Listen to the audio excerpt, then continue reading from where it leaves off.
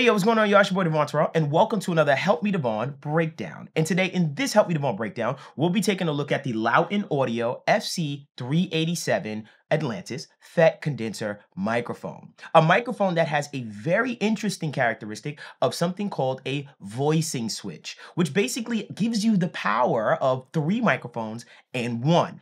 I'll explain. Now, first thing we're going to do is, and I know you want to hear what this microphone sounds like. I will and do have to mention that Lauten Audio was so gracious to actually send me the microphone, and I am extremely impressed by it. Thus, I wouldn't even be showing you. But I want you to create and draw your own opinion and conclusion from what I'm about to show you. So, first thing is what we're going to do is this.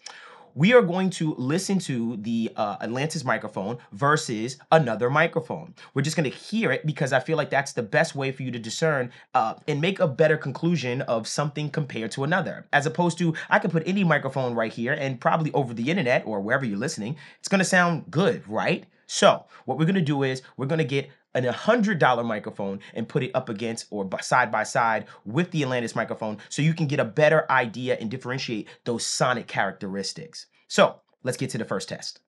Okay. So right now what we're going to do is we're going to listen to the difference between the Lauten Audio FC 387 Atlantis and the Sterling Audio SP 150. Now, the reason why I like to use a comparison is because, like I always say, if I just play you or let you listen to the mic as is by itself alone, it's really hard to differentiate if something sounds good or not because you need to hear it against something. And I love doing that because I just feel like it just gives you a better understanding or just helps you to draw a better conclusion from it. So one thing I want you to know about the microphone on the left, which is the Sterling Audio microphone, is that it retails for about $100. Now, one other thing that you'll notice as far as everything is I have them at equal distance from my speaking voice, as well as having the capsules at the same distance direction to my speaking voice as well. Off rip, you notice, and I have it in its forward setting because I like this setting when it comes to vocals. The forward setting in this microphone is actually giving me a little bit more of that high mid frequency and accentuating those high mids and highs. And it sounds really, really nice on the vocal. It's a more modern sound. If you want something that feels a little bit more calmer and quote unquote de-emphasizes on the mid-range, you can actually go to the neutral setting in this microphone, which I'll show you later on as far as that's concerned. But we're having this side by side. Now, what I'm going to do is I'm going to do somewhat of a plosive test so you can hear what plosives sound like. This is a big proponent and reason why I actually took the pop filters off, because I really want you to hear what it sounds like. So let's do a plosive test.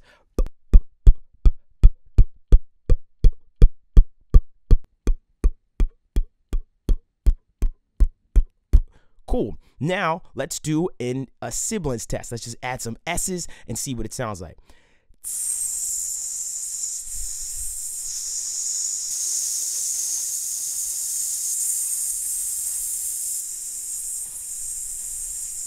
Cool. Now, like I said, off rip, I can hear from the actual Atlantis microphone. It is the clarity and the detail that I'm getting in my top end and mid range is insane. I love the way it sounds. I know that this thing is going to cut when it comes to my mixes, and it just sounds a lot more open, especially in this setting right here. I feel like this is where this microphone really shines. So that's a quick sound test in a comparison between 2 microphones. Let's continue. So in that first test, you noticed a huge difference between the Atlantis microphone and the Sterling Audio microphone. Like I said before, this doesn't mean that the Sterling Audio is a bad mic. I really like using that mic as far as being a more budget-friendly mic when it comes to just showing it versus others. With the Atlantis microphone, you notice more detail, more clarity, and you notice that for less input coming into my actual DAW, I was getting a bigger sound, which was so pleasing to my ear. It sounded more open. The transients were nice. I just like the overall sound of the Atlantis, especially in its forward setting. Now, speaking of the forward setting, we're going to move on to our next test, which is the voicing switch. Now, here's the thing about the voicing switch. This is what makes it feel like you're getting 3 microphones in one. The difference between the voicing switches are this. 1, forward, which is what you just heard.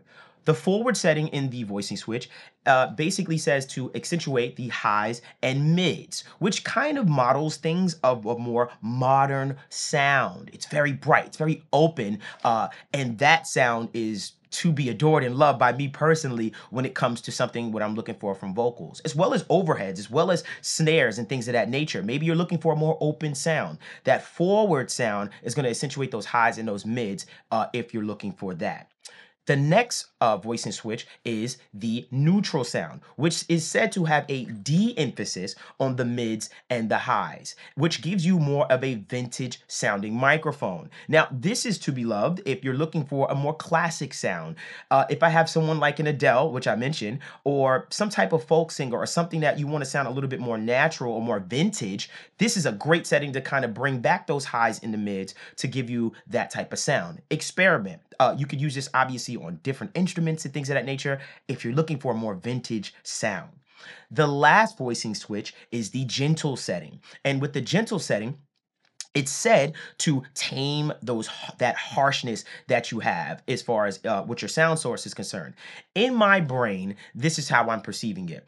We're going from a newer sound to a more older vintage sound with the microphone. So obviously the newer sound would be the more forward switch, and then the older sound would be more of the gentle, which is a lot more softer or just kind of calmer and more tamed when it comes to the mids and the highs. So let's hear a test of us switching between all three of those voicing switches right there in the moment. Okay, so right now what we're going to do is we're going to use the voicing switch. We're going to go from forward, neutral, and gentle. I'll explain what each one sounds like, and you can discern when you hear the examples what characteristics they are creating. So, first and foremost, this is our forward setting. And basically what the forward setting is, it's a very, very modern sound. It accentuates the mids and the highs. Obviously, it's very bright, it's very open, and it sounds super nice. I also like that it's still giving me a lot of detail in the mid-range, which is something that I pay very close attention to when it comes to these microphones. I'm also taking off the pop filter because I don't want to alter the sound in any way, and I'm also going to make sure that I stay the same distance every single time when I'm using the voicing switch to switch between the actual characteristics. So now that you heard forward, let's move on over to neutral. So back here. Okay, and now I'm in the neutral setting. And basically what the neutral setting is, it's a actual de-emphasis, as they put, on the mid and high frequencies. And what this is giving you is more of a vintage sound, something that sounds a little bit more calmer, and it kind of mimics those older style microphones that weren't the brightest thing in the world, but they were more calmer and more laid back. Now, what I like this for, as far as a vocal is concerned, is if I have, say, for instance, someone that's like an Adele vocal, or someone that is giving me more of a folk song, or something that I just feel like I just want to accentuate the singer, but at the same time, something that just feels laid back or just calmly sitting in that mix, then I'm probably going to reach for this setting just to give me that de-emphasis in the mids and the highs, as they've actually described in their actual manual. So this is what the neutral setting sounds like. Still sounds great. I'm still getting a great detailed mid-range, but at the same time, it is a lot more calm in comparison to the forward setting that you heard before. Okay, now what we're going to do is we're going to go to the gentle setting. Okay, and now I'm in the gentle setting. And the gentle setting kind of gives you even less, and it really tames that mid-range or that harshness, as they've said in their manual. They say that this particular setting is great for taming that harshness and things of that nature. Now, the way my brain is perceiving this quote-unquote sound as far as the voicing switch is concerned is, it's like we're going from a newer microphone to an older sounding microphone. Basically, it's going from like a time period, if that makes any sense. So it's like forward is like 2000 and now, and then neutral is an older sound, and then gentle is an even older sound because of how calm and how tamed the actual mid-range is. So that's the difference with the voicing switches. As you can hear, I'm still in gentle, and that's basically giving you an idea of what it sounds like. Now, what I'm going to do is I'm just going to shoot back up to the actual forward just to let you hear the stark difference between what you're getting from the gentle and what you're getting from the forward side. So let's jump up to the forward. And I'm back up to the forward, and that is a huge difference. And this is why I like this microphone, and why I am blown away by it, because I'm literally getting 3 different types of characteristics from one microphone in one sitting. Okay, so with those voicing switches, you can basically hear a huge difference between the 3 of them, and basically giving you the ability to change the sonic characteristics without even changing the microphone off, but rather just going between a wonderful switch. Powerful. Now, for our final test or breakdown, we're going to just look at the polar patterns. The polar patterns come in 3 different switches, which is the classic cardioid, which is a lot of your microphones, I'm going to assume, obviously do cardioid. Second is going to be figure 8, which is going to have side rejection, but also allow for the microphone to be picking up signal from the front and the back. And then you're gonna have omnidirectional, which is giving you a full range as far as how it's picking up audio from your sound source all the way around the microphone. So let's take a listen. Okay, so really quick, let's just test out the polar patterns, which it goes between 3. One is obviously a cardioid, the other is figure 8, and then we also have omnidirectional. This is the cardioid pattern, of course. Let's go around right quick, and basically you're starting to get that rejection, nothing back here. You're going back around, and my voice is back, and it's the same for the other side. You're getting that rejection as well as rejection from the back as well. Now, if we go on over and we switch to figure 8, which is always a fun polar pattern. Okay, of course, we still have our front as far as picking up audio, and then we can kind of go off to the side, and we're still getting a fair amount of actual signal coming in. Now, once I go to this side, shoot, it's gone. It's basically a great way to get that side rejection. And then when we go right here, I have audio again from the back of the microphone. So it's basically picking up audio in 2 circles, if that makes any sense. One here, and then the other back here. And I know it's going blurry because it's like ciphering between where I'm at. And that's basically what that sounds like. So of course you have your side rejection, which is over here, but it's also able to pick up audio in the back as you heard before. Now, last one is the polar pattern of omnidirectional. So it's going to pick it up all the way around. So as I go around, I'm still getting sound. I'm still getting sound. I'm still getting sound. I'm still getting sound. I'm still getting sound. I'm still getting sound. Still getting sound. Still getting sound. Still getting sound. Still getting sound. So that's basically omnidirectional, which I like to use when it comes to gang vocals. When I'm trying to make like a crowd sound, I want the whole room to get picked up, and I like that sound echoing and going. So those are the polar patterns as far as the microphone is concerned.